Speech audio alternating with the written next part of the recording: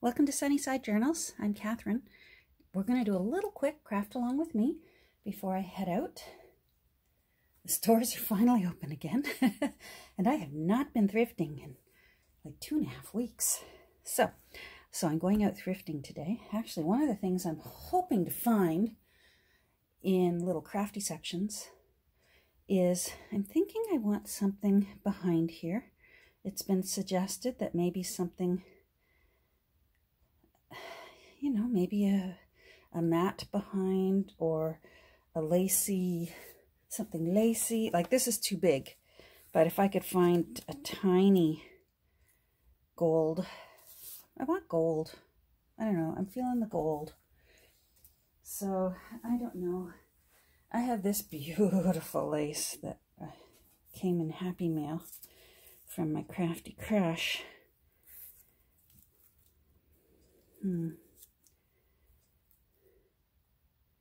I don't know. I'm hoping that it will strike me this morning what needs to go behind this lovely little baby Jesus. In the meantime, I want to get these end papers glued in so it can dry while I'm out. So let's get started on that.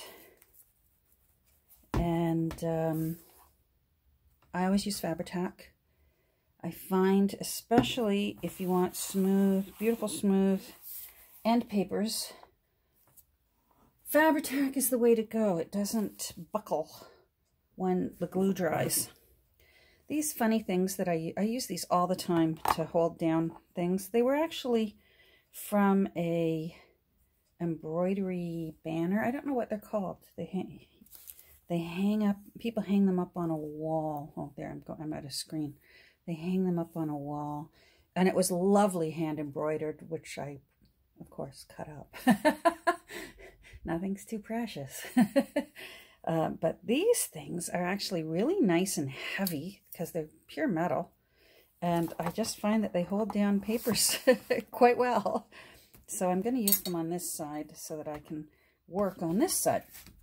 So we're just going to do a few little things. I am going to, I'm also going to poke my holes for In Felice. So,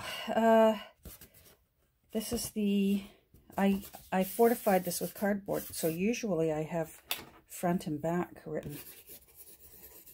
Front arrow. Usually I have front and back. Oh, I already did it for this one. Okay, back is already inscribed. It wouldn't be, these end papers are a little bit easier to differentiate because, as you can see here, the original end papers had rounded corners on the two outside corners. So I can see here where I have rounded the corners. Well, come on, don't be doing that to me. Thank you. So this book is not so difficult, but as I've mentioned before, sometimes the publisher, when they've glued the original end papers in, they might be slightly askew. They might be slightly not symmetrically centered, like balanced. It's hard to explain. And until you come across it working with an old book, and then you'll go, oh boy, I know what she's talking about now. And here's where I decide, do I want to put my glue on this, or do I want to put my glue on this? And I think I want, and it changes for different things. I think I want to glue on here and then do that one edge on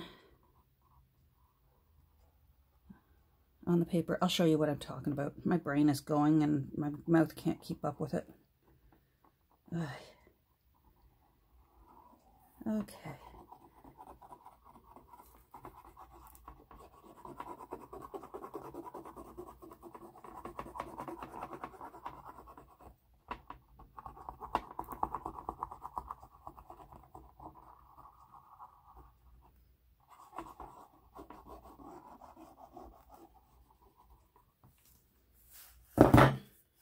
You stay out of my way.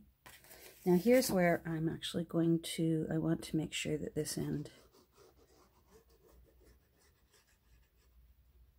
I find Fabri-Tac smooshes very well. It sort of slides out, and with a nice firm hand, you can squeeze it to where you want it to go, which is nice. And you can slide it around if you haven't quite got it where you want it.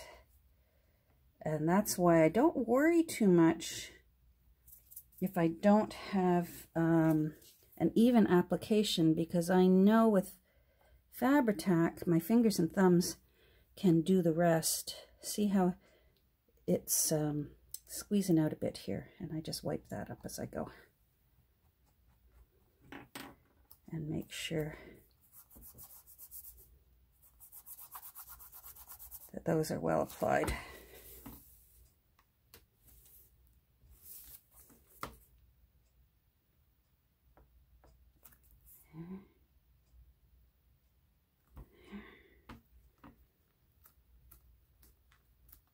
And here's where, I don't know if you can tell, but I'm sort of rolling my thumb forward to squeeze that Fabri-Tac that's underneath.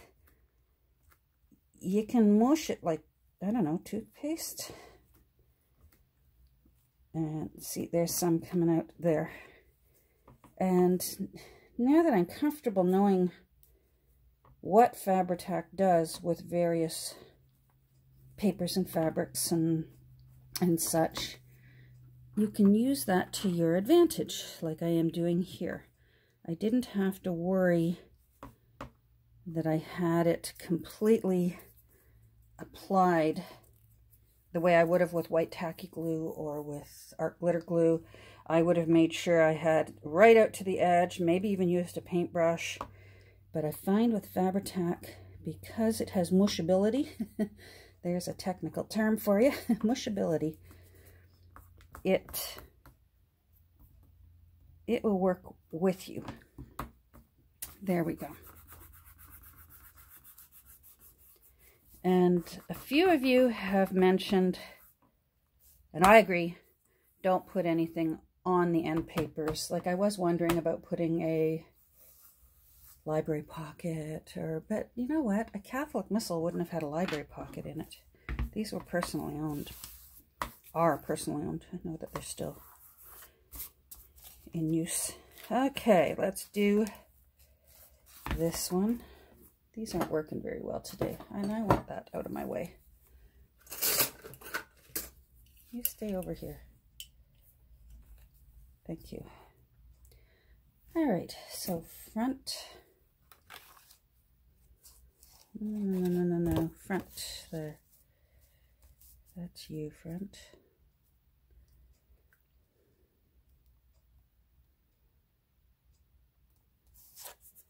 All right, so here we go again. I'm going to do most of the gluing on the book here, and then I will put my glue on that side so that I know, because I don't know where it's going to meet up with that right now. So, and I'm not going to worry about it.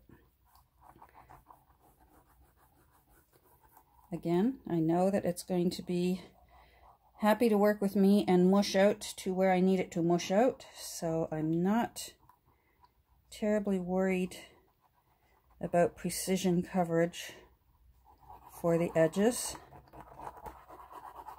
I just want to make sure that there's lots of coverage. I want this to hold well.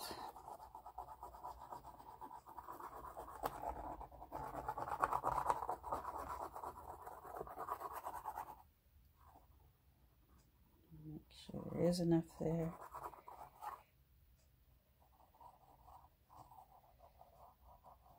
Okay, there's enough there to be mushable. Now I'm going to apply to this edge here.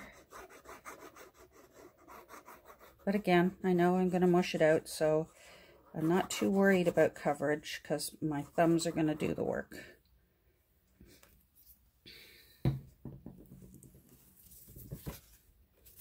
All right, so let's marry up these.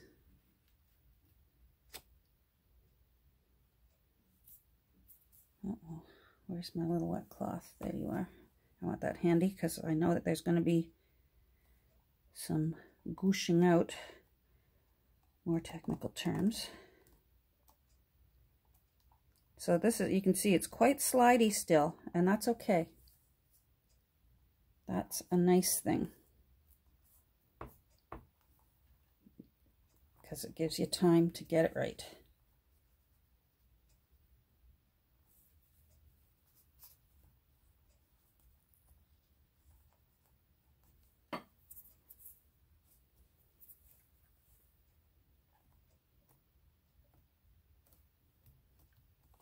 Now if I had covered this with fabric and I really wanted a tight fit, I would put bulldog clips around the edge. But I'm not concerned about that. It's already extremely flat, and I believe it's quite well applied. And I think we're good to go, just like that.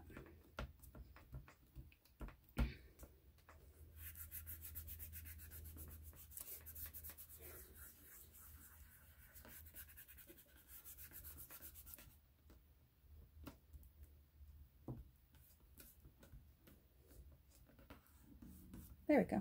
All right, let's let go there, you. Check the back. Lovely. Lovely. All right, that's all I'm going to do for now on my Catholic All Sorts, because I'm going thrifting later, and that'll give the Fabri-Tac plenty of time to dry. I am going to get out my trusty rock and give that a little bit of weight while it dries. All these technical equipment I use are rock, and I bet you all do too. I do have bricks. I like bricks for their for the flat side.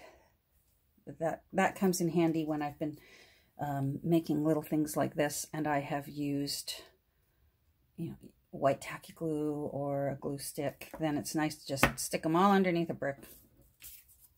Get them nice and flat while they dry. Oh, Nancy, smart on saving these lids. Oh my goodness, smart. Yeah, anyhow, needless to say, I've already made use of that one. So, I'll show you one of my my smart ass moves. Oh, pardon me. My smart aleck moves. Oh, jeepers. A few videos ago, I said, oh, I only like to glue my lace. And because sewing machine can chew apart your paper, and then I got kind of smart alecky, and I actually had some good success sewing the lace on.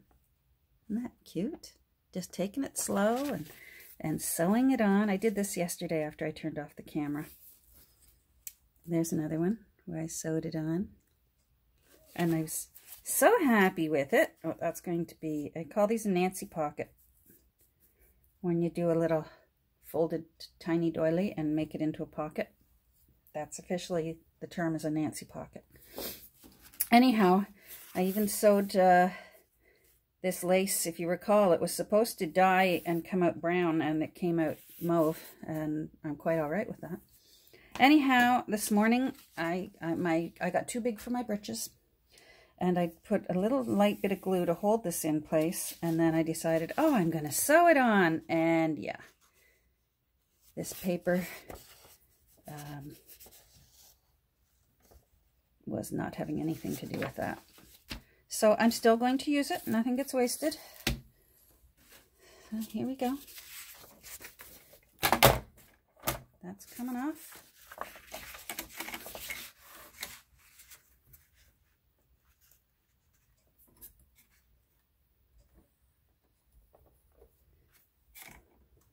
But I don't want to lose as much paper as I can I want to hang on to. Let's see if I can do this. Fingers crossed. It's always by guess and by golly, right? That's how you learn things. Ah, there we go. All right. All right, so I'll find something else to do with that. Maybe. We'll see. I try my best to make sure nothing goes to waste. And now we've got a fresh edge. Fortunately, I only lost maybe, what, an eighth of an inch there. And I'll make that up because I will use, I'll use a wider lace on it. I'll have to look for that later since I am going to glue. All right. Back in, roses. We will do you later. I want to get my holes poked. All right, 4, 5, 3, Nancy pocket, 2, 1. All right. Where's my can?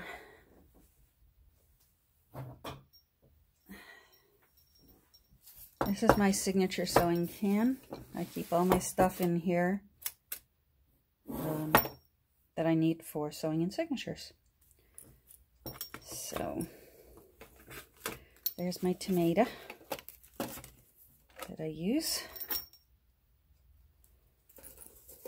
And upholstery thread. I'm not going to sew yet. I'm just going to get these set up and poked.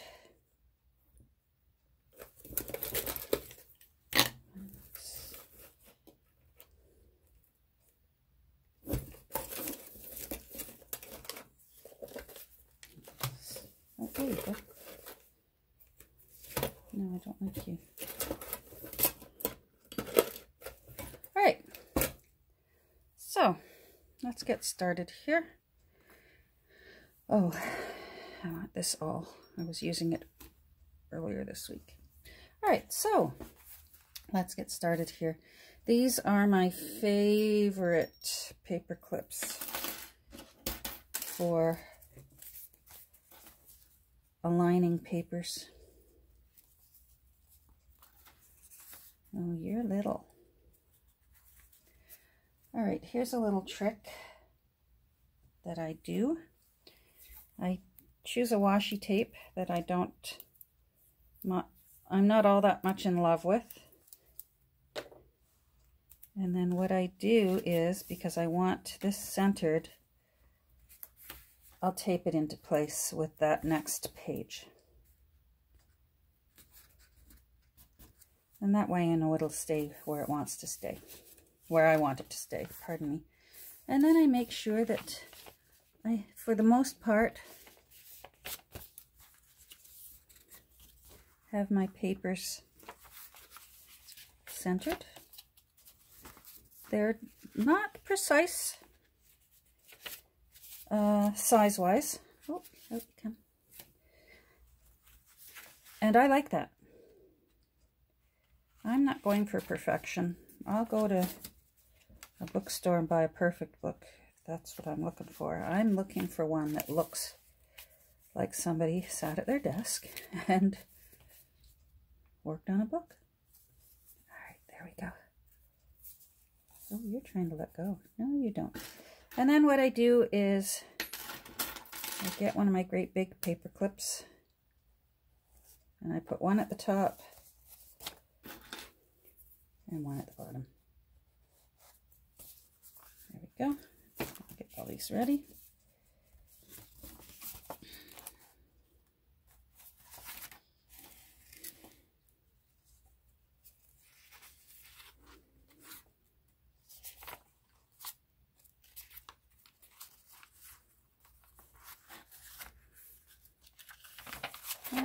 I want that this way.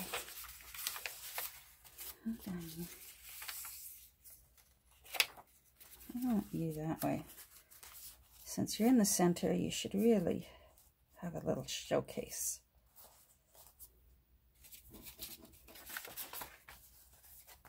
Now, I won't tape this one down. because I know it's big enough that my paper clip is going to hold it firmly. These big paper clips, see, it's quite well in place.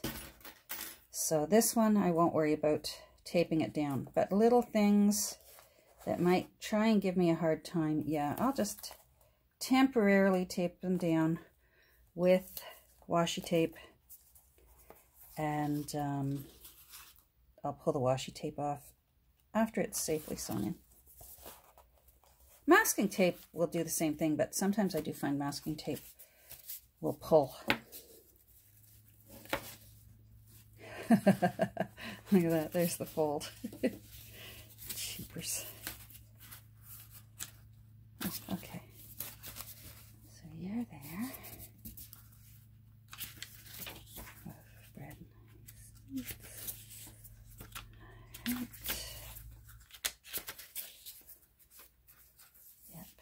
Yep, you know what, this card is vintage, and I will tape this down simply because sometimes vintage paper, I don't know what the term is. The only way I can describe it, hold on, I got an itchy nose. I'm gonna kiss a fool. Oh, sweetie won't be home for a few hours. All right, I don't know whether it's because it's moist or sometimes it just, I don't know, feels a little bit mushier than younger paper. I don't know. Anyhow, so I just want to be careful. I want to take care with that card because it is old. And I want it safely tucked into its new home. There we go. Number 3. Oh, number 4. You're the one, Roses. You gave me a hard time. All right, so this envelope. Oh, here, let me show you what I did with this envelope. I do this quite often. Infelice is not wide enough for me to save that whole window. It would have stuck out. I don't mind doing these off center if I can get the whole window in, but I can't do it with Infelice. So I just folded it in half. But what I will do on this side, because it's going to go into a signature, is I took my scissors and I cut the flap down the center, and then I just maybe did like a tiny little V. Otherwise you'll fight with it against the next page that's here. And then I rounded the ends, and that gives you an envelope on either side. But I'm going to tape it in place. I want it centered. So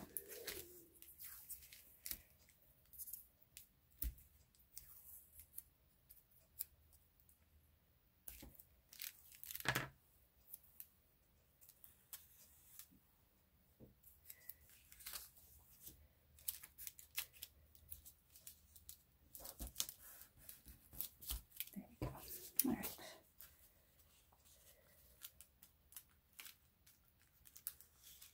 Sorry if this is not in the center of the camera screen, but I'm working here.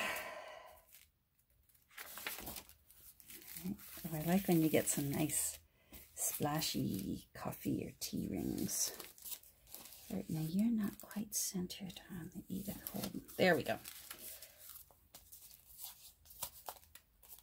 Right.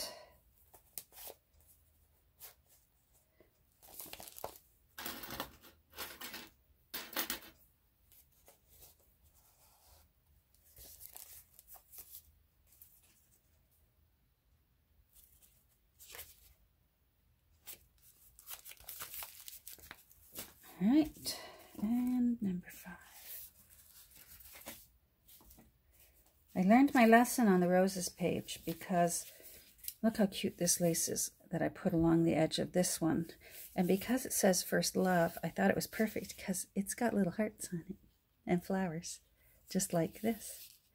But I am not going to try and sew that. That's on nice and strong. It's on with Fabri-Tac. It's not going anywhere. So I'm just going to leave well enough alone. Choose where you can sew and choose to leave well enough alone. Oh, here's our little envelope that we're going to sew into the signature. So I have to decide which way I want it to open. Do I want it to open this way? And I think I do. It's artistic license. I'm the artist, so I have the license. And I'm right-handed. So I would prefer, if this were my book, I would prefer to have the envelope that way so that I can open it. So here's what you do. You get out your washi tape and tape it in place.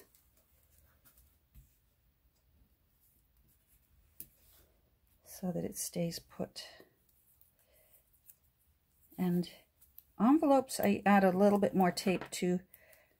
I find because they are an odd shape, one side is heavier than the other side, they want to flop around. And there can be quite a bit of swearing involved with the sewing. So I do use a bit more washi tape. I'll reuse the washi tape as well. Usually, I cleaned my desk up. Usually off the edges here, I have old pieces of washi tape because you actually do want them to be not very sticky. You want to be able to peel it off without damaging, especially old papers. I don't mind if they're only a little bit sticky. I just want them to make things behave. And then I want them to peel off when I want them to.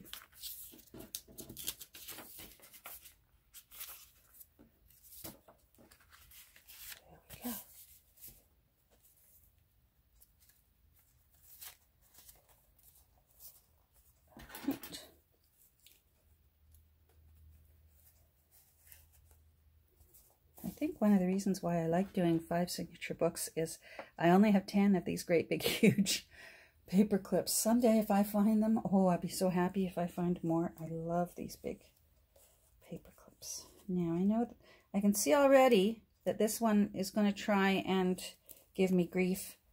So I am going to hold it down with some more paper clips.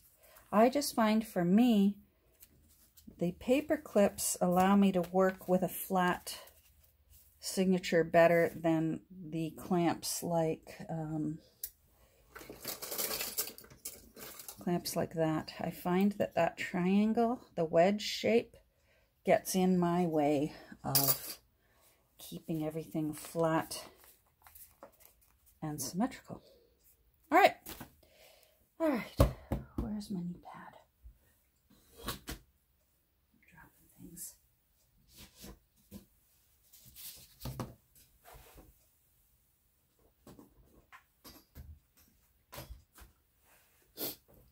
My gardener's new pad. I love it.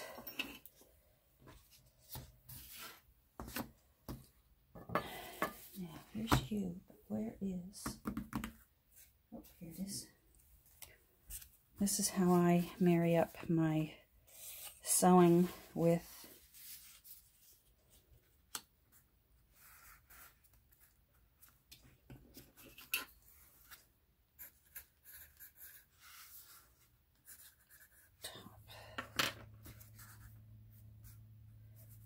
so for me, you might be looking at this and going, Catherine, it's not the same length. And I know that. I'm at the point now where I can pretty well eyeball when I've got things centered in my signature, and I'm comfortable with that. So for these, when I stick it inside, I'm just going to look at the top and the bottom and make sure that I've got it centered like that. So, oh, we might as well get these done. So I'm doing 1, 2, 3, 4, 5, 6 holes. I'm going to sit down. Jeepers, we're almost at 30 minutes already. I wonder if I need to do the rest of this. Maybe I'll poke these holes on another one. I pre-poke my holes for my fabric.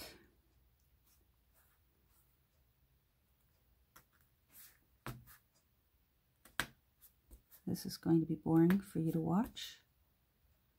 Maybe I'll just do a little bit, and then I'll do the rest off camera. So just wherever the lines cross, I poke.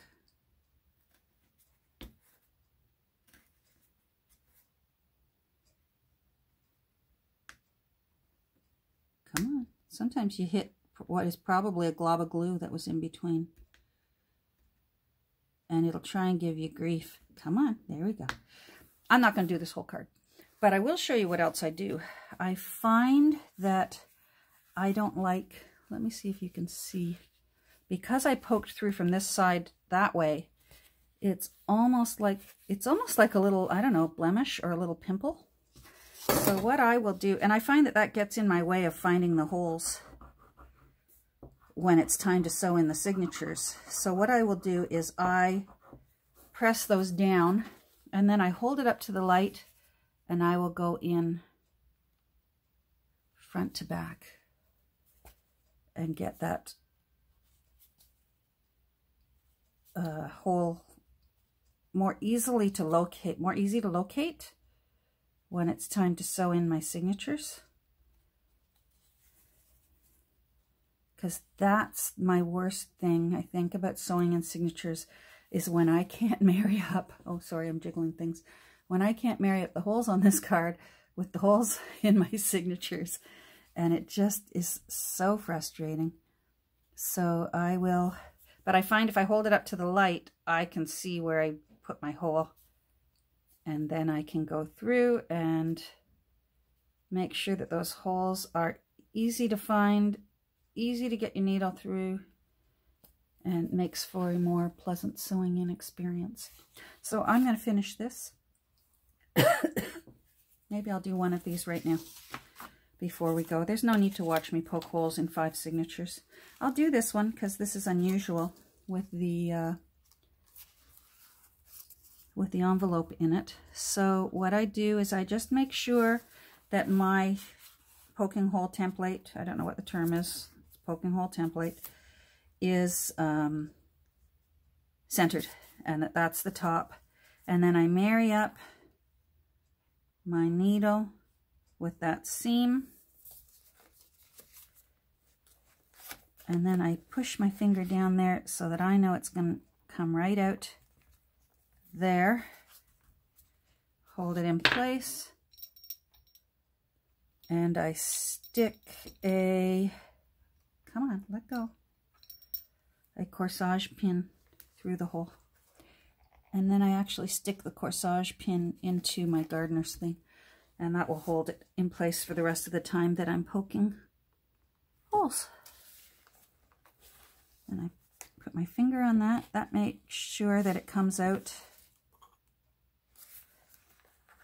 I know everyone's different. Some people are probably going, why aren't you using this in the crease of a phone book? And I've tried that, and it works pretty well, but I found for me, I was still getting holes, these holes. Some of them were still either popping up one side or popping out the other side. They weren't dead straight into that crease. And for me, for however way it is that my brain works and my hands work in coordination, this is my best way of making sure that my holes are right in that fold dead center. There we go. All right, so I've got my corsage pins holding those. I've got my 6 holes that are married up to the 6 holes that will be in there, or actually that way. And we're good to go. All right, I'm going to finish these off camera, and then I'm going thrifting, and maybe, if I'm lucky, I will be doing a thrift haul later on this afternoon. Well, thanks for visiting. Thanks for hanging around with me. Happy January 2nd. January 2nd. This was my first mother-in-law's birthday. Actually is her birthday. She's alive and doing quite well. So happy birthday to Grandma Will. Take care. Hopefully we'll talk later. Bye.